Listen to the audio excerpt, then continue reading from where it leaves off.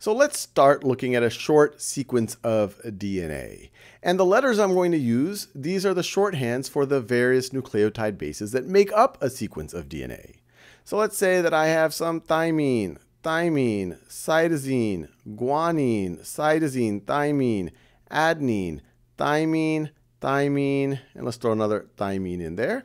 So that would be our sequence of DNA. And what would be the corresponding sequence of RNA that it would be transcribed into? If you remember this from previous videos, pause this video and try to figure that out. Well, the key thing to appreciate is if we're talking about base pairs in DNA, adenine pairs with thymine, cytosine pairs with guanine.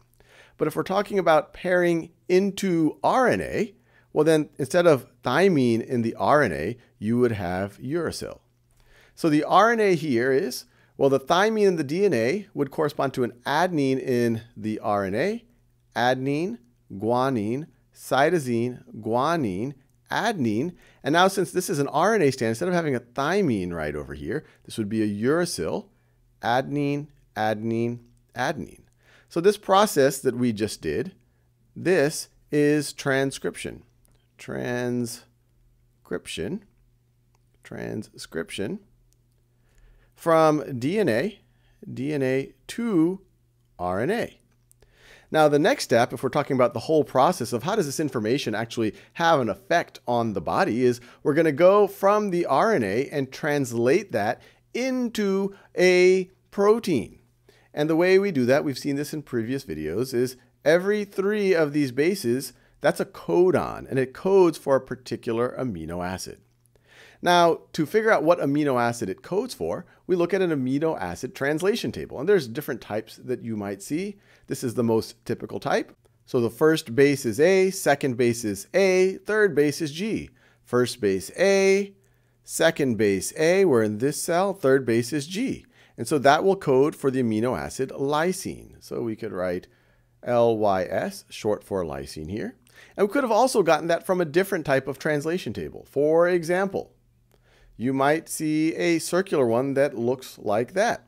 But we would have gotten the same result. AAG, start at the center, AAG codes for lysine.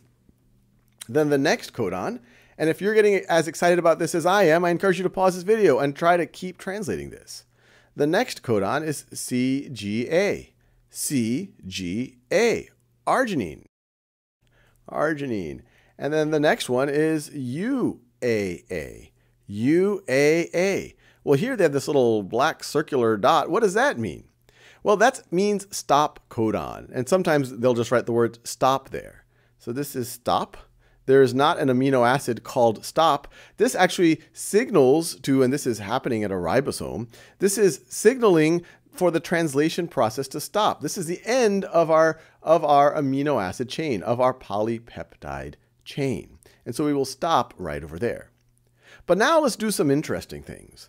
Let's think about situations where there are mutations, where some of these bases, maybe something gets inserted, maybe something gets deleted, maybe something gets swapped out. And so let's start with what's known as a point mutation. So let's say this C gets swapped out for an A. Well, if that happened, then on the RNA strand, all of a sudden this would be a uracil. And if that is a uracil, this AAG would still be there, coding for lysine, but this second codon is now different. What would it now code for? Well, CUA, it'll now code for leucine instead of arginine. Leucine, L-E-U. This is fairly typical for a substitution mutation. It might change a particular amino acid, but sometimes it could be more significant. For example, if this G was swapped out for an A, then this C on the RNA would then be a U, and then what would happen? Well, this first codon would still code for lysine, but the second one would be UGA. UGA. Now all of a sudden, it codes for a stop codon.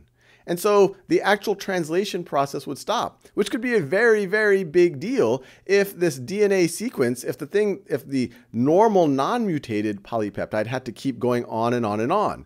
Over here, it just happened to have a stop codon next. But you can imagine if they had just, another 1,000 codons before the end, but all of a sudden you had a point mutation to stop early, that would significantly affect the protein that is coding for. Now, another type of mutation that typically has a fairly significant effect is a frameshift mutation. And that's where something gets inserted or deleted and shifts everything. So for example, instead of the A being swapped in for the G, what if the A got inserted here? So then our sequence would look like this.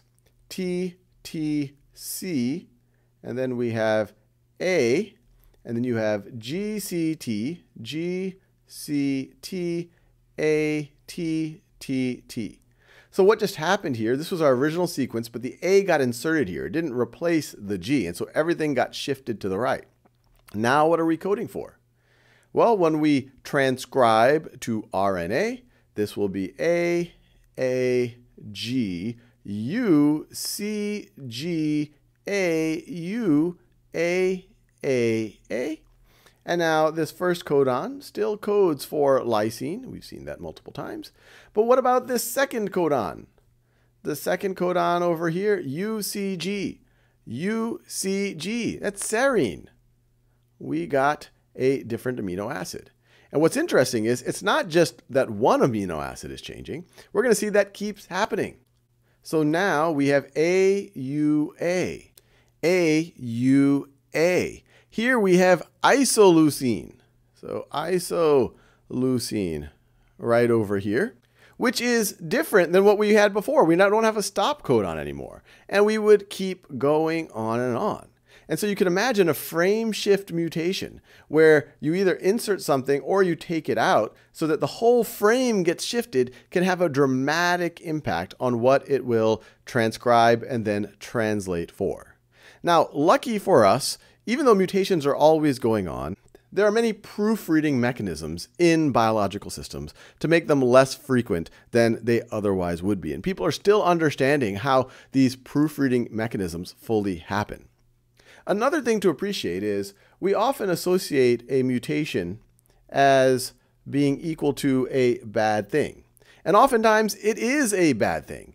What used to be a functional protein may no longer be a functional protein because the amino acids, the coding got stopped short, or there was a frameshift mutation. It's just coding for completely different things.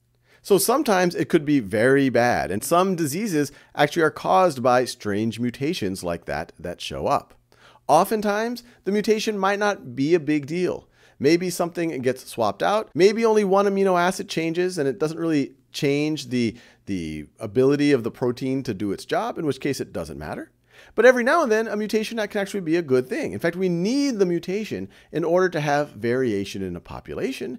And variation is what natural selection and evolution run off. If you don't have variation, then you're not going to have different things that get selected in different environments, and you're not going to have that gradual change over time. So big picture, hopefully you got a better appreciation for how transcription and then translation, let me write that down. And then, so that's transcription from DNA to RNA, and then this is translation. Translation